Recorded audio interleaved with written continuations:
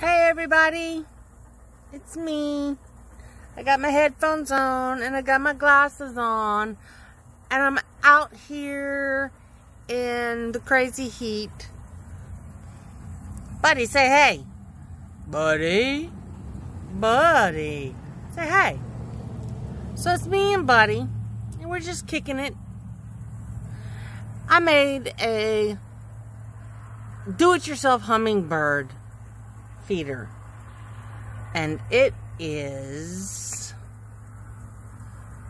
over there,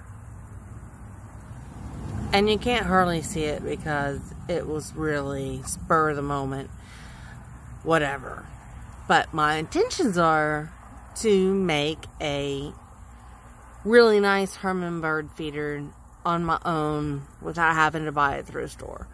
And the reason that I came up with that is because I found out that if your hummingbird feeder gets dirty and moldy and just full of dirt and ants and bugs and all that good stuff, it'll kill your hummingbirds, because your hummingbirds, it's poison to them. So I have decided that I'm going to create something that I can easily clean and not have to worry about. And I've been sitting here watching for about an hour, and they're just now starting to get where they trust this new hummingbird feeder. It's not going to last. It may last a day, maybe. I don't know.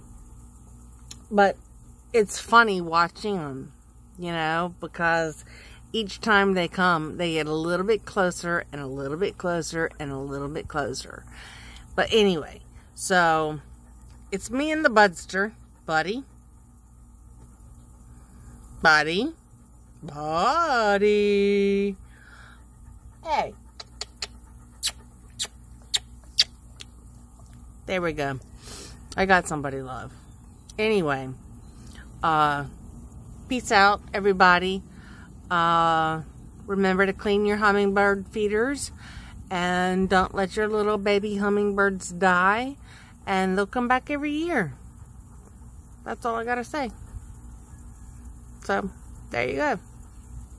Peace out.